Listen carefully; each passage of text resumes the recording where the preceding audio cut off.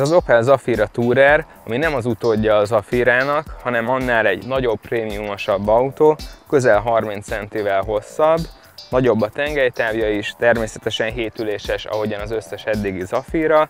Ez egyébként a legerősebb dízel, 165 lóerővel, automataváltóval, egy nagyon kellemes utazóautónak ígérkezik. Nézzük meg milyen.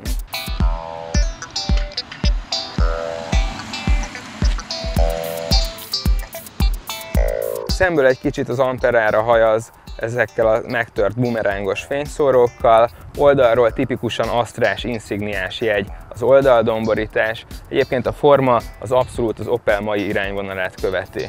Hátulról is tetten érhető a prémiumosság, a hatalmas Opel embléma egy méretes krombajusz közepére került, ledesek a világítótestek, amelyek dizájnja az Opel emberei szerint versenypályát idéz.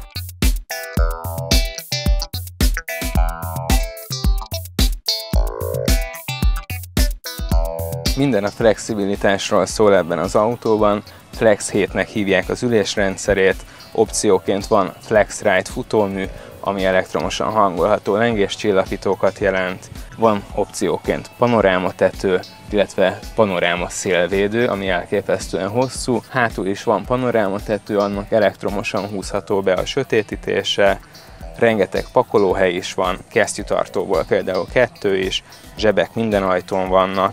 Itt középen Flex Rail-en utazik a Flex konzol, ami egy többszintű tárolórendszert jelent. Van egyszer itt egy filcezett, zörgésmentesített hatalmas rekesz, alatta vannak pohártartók, még lejjebb egy polc, ahova lehet pakolni, és aminek a tetejét el is lehet húzni, és akkor egy hatalmas szekrény nyílik. Már alaphelyzetben is igen tágas a Zafira Tourer 3 önálló ülést adó második üléssora, de egyébként elég sokféleképpen variálható. Például a középső ülés lehajtható, ebből egy hatalmas könyöklő alakítható ki, és ilyenkor a szélső ülések hátra, illetve az utastér közepe felé is tolhatók, így igazán luxus limuzinos lesz a hátsó tér, igaz, így csak 4 üléses lesz a Zafira. A leghátsó üléssorba jutáshoz a középső sori székeket is előre kell tolni, és a bejutás bizony így sem túlzottan egyszerű, illetve a tér sem hatalmas, eléggé passzentos, és ilyenkor egyébként az első, illetve a középső sorban sincs akkora hely, mint hogyha csak 5 ülésesként használnánk a Zafirát. 7 üléssel sem szűnik meg a Zafira csomagtere, így mintegy 150 liter áll rendelkezésre. Ha azonban lehajtjuk a leghátsó székeket, és 5 ülésesként használjuk az autót, akkor már több mint 700 literes. 165 lóerős csúcsdízel van ebben az autóban, 6 fokozatú automataváltóval, nagyon kellemes vele autózni, ha heten nem is férünk bele, de 5 személynek teljesen jó utazóautó, hosszú távra is. Egyébként nagyon sok vezetéstámogató rendszer rendelhető bele, például távolságtartós tempomat is. Ebben az autóban mondjuk az nincsen, ellenben van holtérfigyelő rendszer, ami a sávváltásokat nagy mértékben segíti.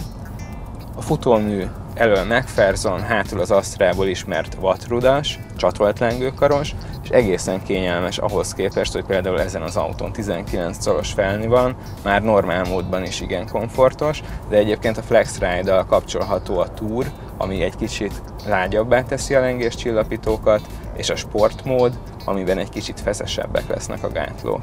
Nagyon kellemes családi autó a Zafira Tourer, ahogyan a neve is sugallja, jókat lehet vele túrázni.